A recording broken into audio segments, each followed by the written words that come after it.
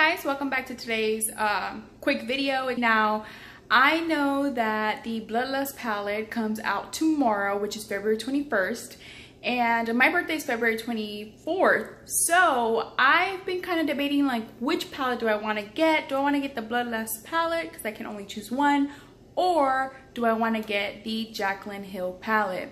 Now, I really love the Blood Lust palette. I love purples. I'm actually wearing purples on my eyes today, and it's one of my favorite shades to wear if I can be a little bit more creative. But the JACLYN Hill palette, Volume 2, the launch that she had on the 13th, I believe it was, of this month, it looks very versatile too, and it has those purples, it has pinks, it has yellows, it has a bunch of different shades in there. Now, I will say though, I don't know which one to get. I know one is retailed at $54, the JEFFREE STAR Blood Lust palette. Now I love the packaging though that JEFFREE STAR went with the hexagon type shape. And then it has like that velvet type of texture on the outside of the palette. The packaging looks amazing. For the collab with Morphe that JACLYN Hill just did this month, the packaging is very simplistic, nothing wrong with it.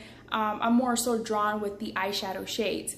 Now, I know some of you probably already have the JACLYN Hill Volume 2 palette, and maybe some of you already have the Blood Lust palette that JEFFREE STAR will be launching tomorrow. If you do, let me know. Which one should I get for my birthday? Should I get the JACLYN Hill Volume 2 palette, or should I get the Blood Lust palette that JEFFREE STAR will be launching tomorrow?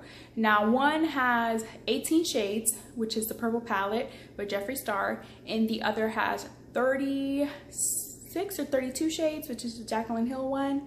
But which one should I get? You choose. Comment down below, let me know. Now don't forget to click this link above and head to the video on how to enter for the giveaway. It's still going on to March 13th, and that would be the JEFFREE STAR Jawbreaker palette, the 24 karat palette that I got in my mystery box, and oh, the beanie and the gloss. So head over there, check it out. So again, let me know which palette you want me to purchase. If it is the Blood Lust palette, hurry up and comment below because it's tomorrow, and I literally probably have to be on that website like 10 minutes before because it always sells out so fast. Or if you think that I should purchase the JACLYN Hill one instead, let me know down below. I'm excited to hear your opinion and see which palette you prefer me to get. If the camera's a little shaky, sorry, I'm doing more like a vlog style type of shot right now just because I just wanted to get your opinion really quick and didn't want to take too long to ask you guys what you want me to choose. Don't forget to enter the giveaway. The link is up here.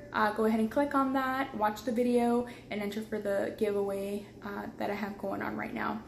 Alright guys, I'll see you next week. If you're new to this channel, make sure to give this video a thumbs up, hit the subscribe button, and hit the little bell so you don't miss any future videos. If you choose the palette and I get the palette by next week, that will be the video that I'll be posting next week. I'm just curious too, if I was to do a giveaway, which would you prefer? The JACLYN Hill one or the Blood Lust palette?